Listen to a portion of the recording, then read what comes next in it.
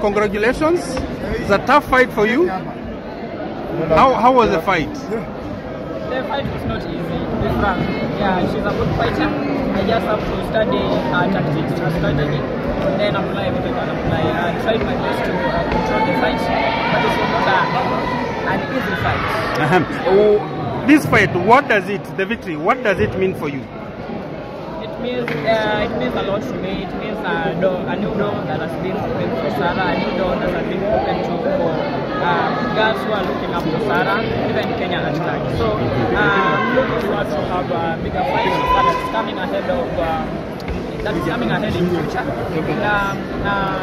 And things goes well. I'm looking forward to buy for the WBC. That is the bigger belt that I'm looking forward to buy for. Who are you calling on? I'm calling upon Cameroon, eh? Definitely. Cameroon. You're telling her.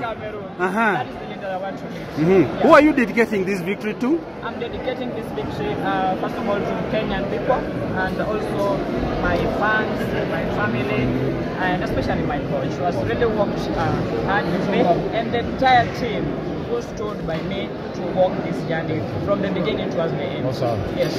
How will you celebrate this win? How are you planning to celebrate it? Already the celebration has started. Yeah, so it's just a continuation. Thank you and all the best.